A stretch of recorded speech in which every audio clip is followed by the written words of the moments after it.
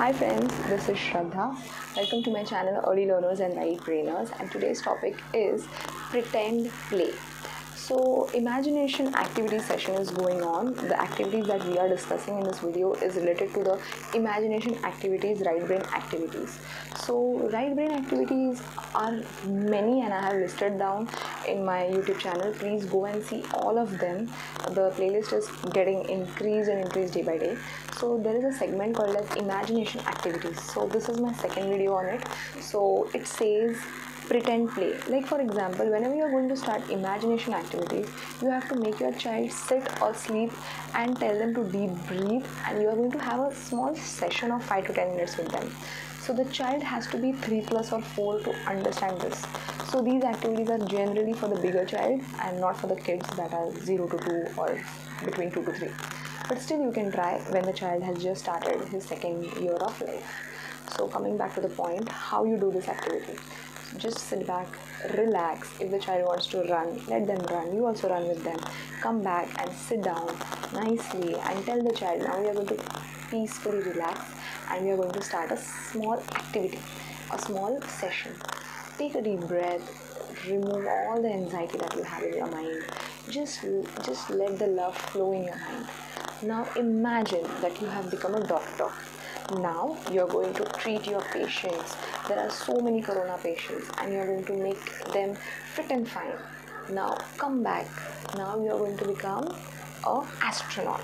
Now you're going to go to the moon, and now you're going to go to the Mars, and there you describe whatever you want to.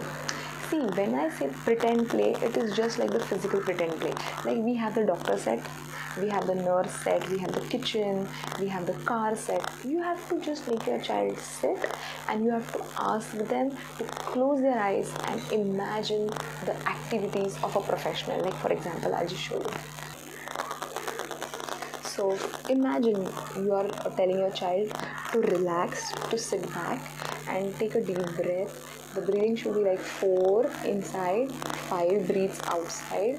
Make them totally relaxed. Do it this activity before you sleep or in the afternoon nap, anytime of your choice, and make the child feel very much relaxed. Okay, I know the toddlers are not that relaxed, so make sure that you do it before the bedtime or nap time, and tell them that today you're going to be a pilot. Now you're going to see many planes, and just make them pretend and play. What you play physically, just ask them to play here in their mind. Even if the activity is for 1 minute, that's okay. But let them imagine a pilot. So to make them imagine a pilot, you can have a flashcard or you can show them like in any way that you are able to. So this is a pilot, and just make a story around it. You can make them pretend and play of an engineer. You can make them pretend and play of an entrepreneur.